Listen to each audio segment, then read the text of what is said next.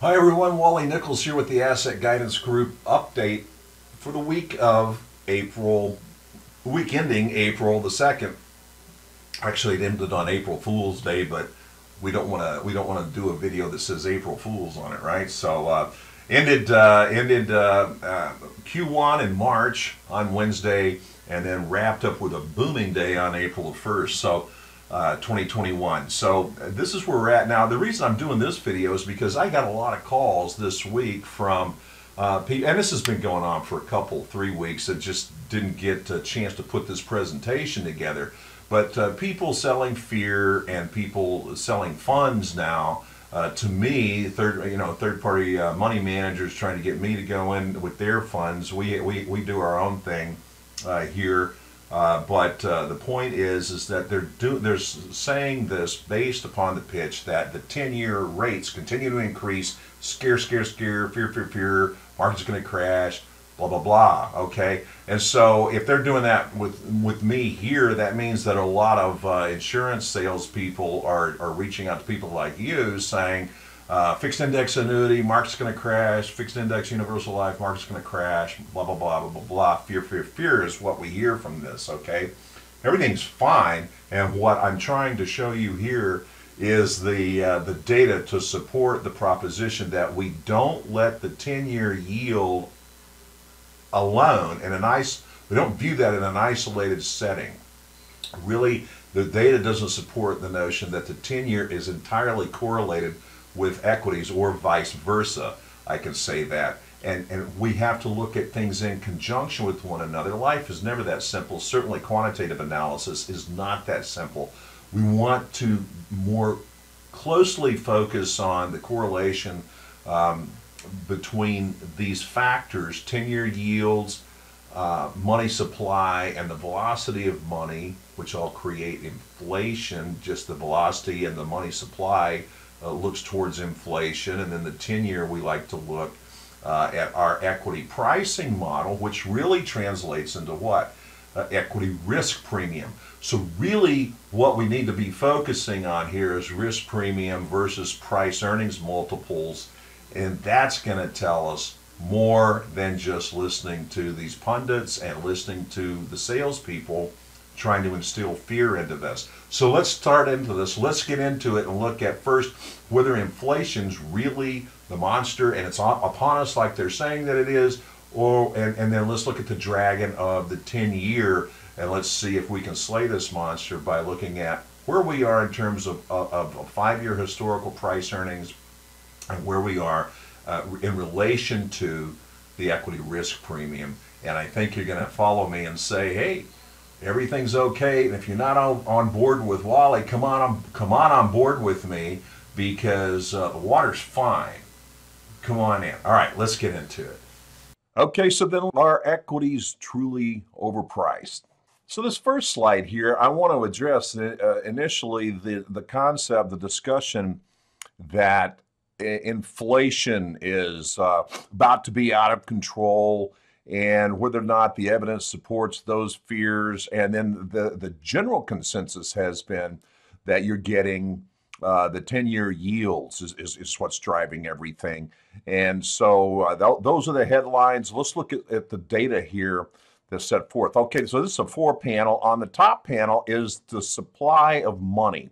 All right, now we can see since 2020, you had the Trump stimulus, and now you've had the Biden stimulus that's going through. And so the money supply, on top of all this, you've got the Fed buying and injecting liquidity into the system. So the money supply is increasing, okay? But panel 2 is the velocity. Now we're talking about the inflation. Just because there's money out there, if it's not moving through the system, then there's not the type of inflation that we have to worry about. So let's look at panel 2, the velocity of the money supply. And as you can see, once we had the pandemic hit and the economy shut down, the velocity of money fell to nothing, all right? And the latest data still shows us very nominal levels of velocity of spending. Now, as As the 10-year continues to tick up, that's panel 3, as it continues to rise, you're going to have, I could show you the 20-year on this, but it's hard to see unless you've got it really blown up on a big screen. But I can show you over the 20 years, there's some correlation between the 10-year, the velocity of money, and the 10-year increasing. That seems natural, right? But that's where inflation is. And right now we're seeing not the increase that everyone is fearing. So the data don't as yet support that. Now we might have some adjustments in here in prognostication that could show down the line we have an increased inflation, but not yet. Not yet. And again, the bottom panel is the equity risk premium. I put to you that really the equity risk premium is more correlated. Well, can't see it on this one, so I'll hold off on that statement here, and let's look at the next slide. All right. Now, what I've got here is let's look at megatech. All right. So basically, that's your FANGs. Okay, that's your megatech. Big, Amazon, Apple, those guys, all right? So where are they in all this? Now let's look at your equity risk premium in the middle here of that. And so probably there's some adjustment. There's probably some lag in this to actually match it up. But I urge that there is more correlation between equity risk premium, obviously, and price earnings ratios, forward-looking price earnings. Obviously, why? Because that's part of the equation. So there's going to be a natural correlation because it's integrated into the equation. But my point is that the 10-year jump isn't necessarily immediately impacting price earnings valuations. All right. So the question in this whole program is, are price earnings, are prices at nosebleed territories? Are we up in the stratosphere? Not really. Not really. Look at this for the megatechs, okay? The median has been 38 over the past 5 years, 38.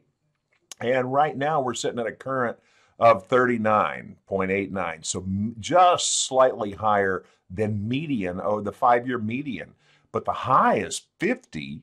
So we're well below what they have been, even as back in last year, okay, which is probably right around September is where they peaked out at. But again, look at the 10-year relative to that, those highs, and you don't necessarily see prices directly correlated with the 10 years. As a matter of fact, you're seeing, even though the 10-year continues to increase, you're seeing an uptick in big tech.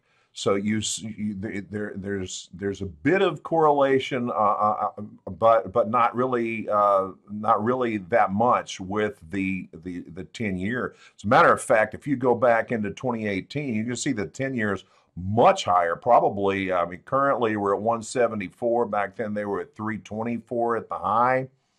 And you see price earnings there at 35 on big tech. And the equity risk premium elevated.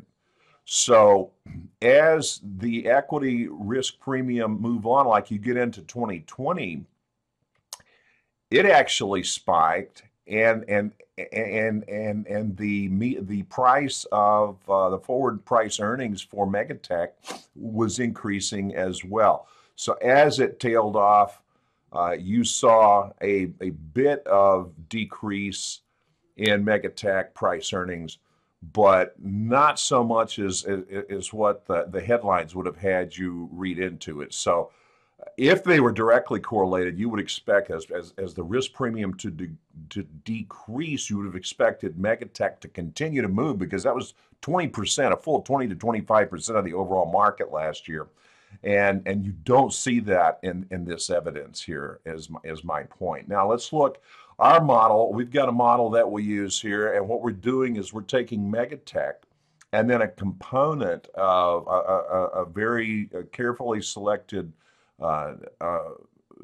top-notch level of companies out of the S&P 500, molding them together in our tilt model.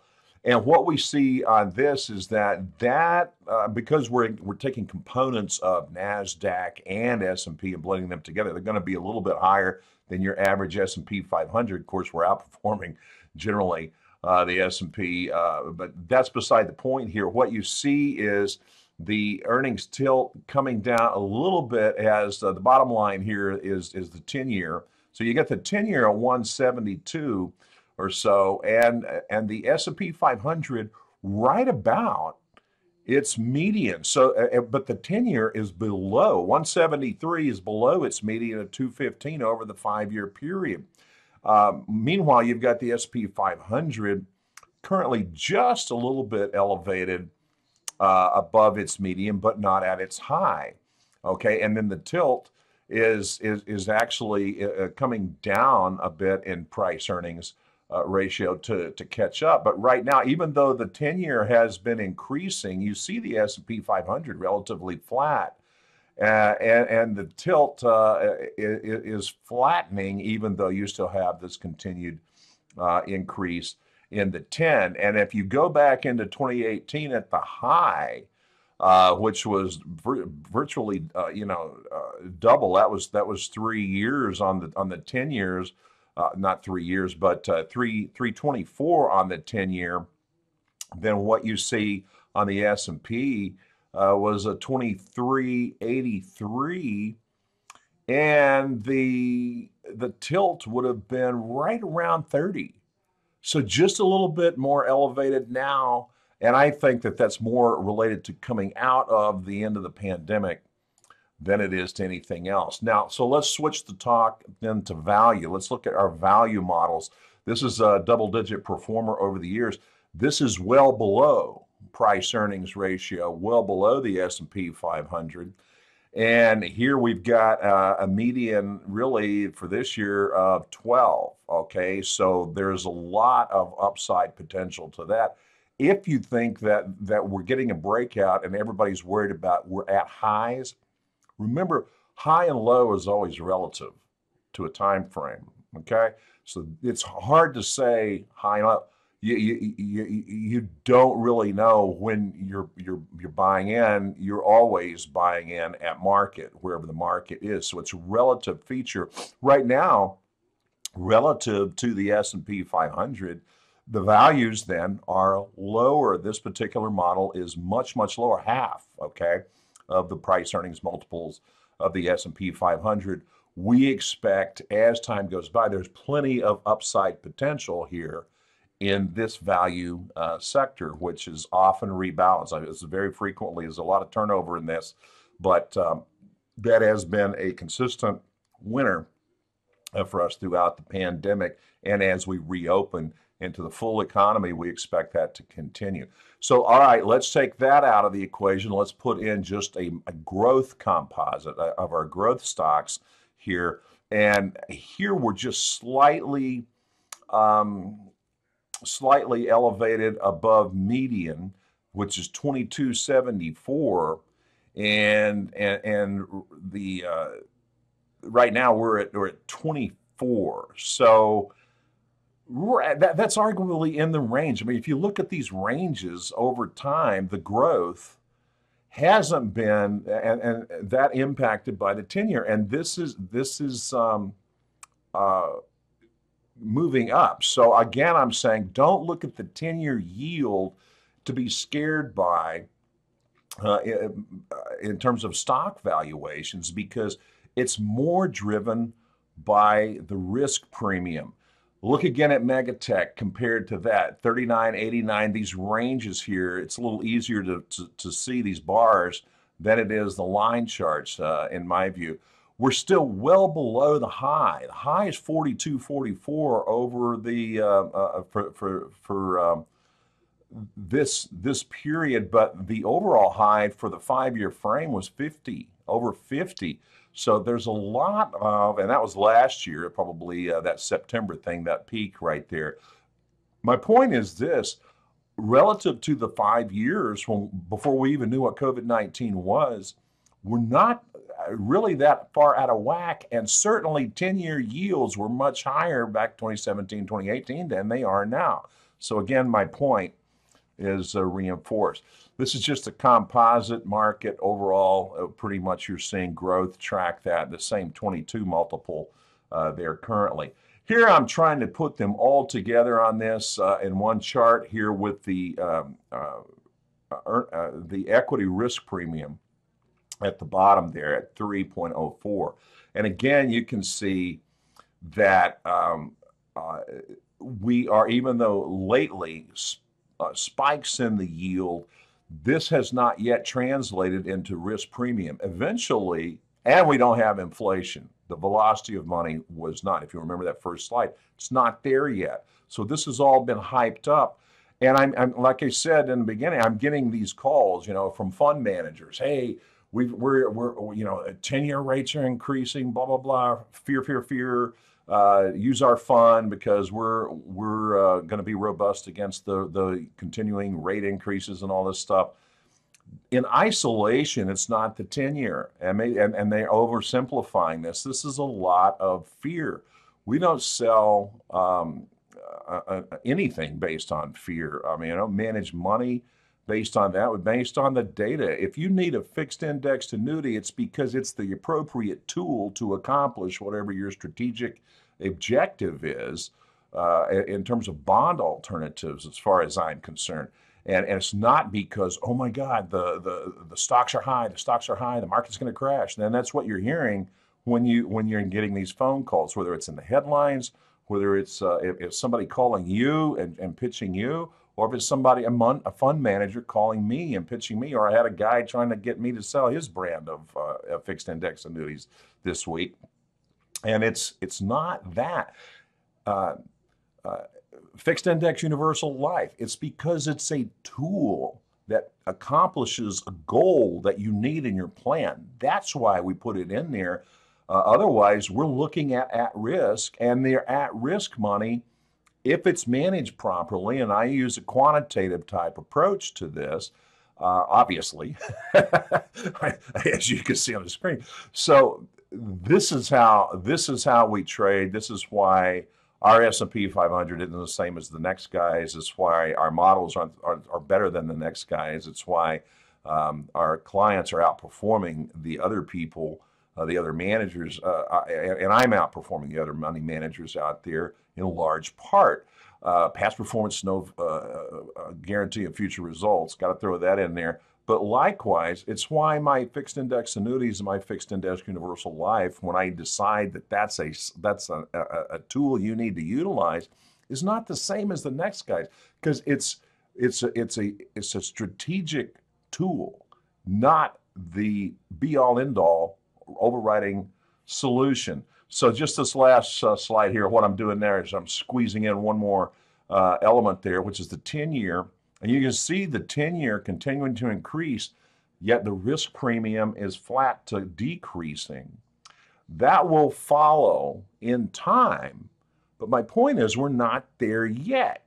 So stop buying into, to the extent that anybody has, the fear that's being sold out there. Because most of these guys don't look at the data; they're just parroting the marketing talking points that they've been told. And the headlines, fear always sells headlines, and that's what sells papers. So here's where we're at right now. And Megatech is coming back. Are you afraid of Apple, of Amazon, these guys, Facebook? Are they breaking out? Are you afraid of that? And the NASDAQ's breaking out? Don't be. It's okay. It's okay. Q2 is going to be, according to history, very, very nice for us. And according to the data right now, you don't have to worry necessarily until we see different evidence. Everything is okay. We got a chance at a bull rally here. We are in a bull market still. And you can see growth here slightly outpacing the S&P 500 composite that I have in here. And again, you're seeing value. Now, value's falling off a little bit, but that's because of the rotation. Kind of the last couple, 3 weeks, we've been doing this rotation in and out of Megatech and in and out of growth. But what we have right now is a bit of resurgence of this. And as I said in the email this week, you've got you've got a catch-up, a resurgence of growth and consumer discretionary catching up with value. And so right now we're on the edge of a bull run, okay, another one.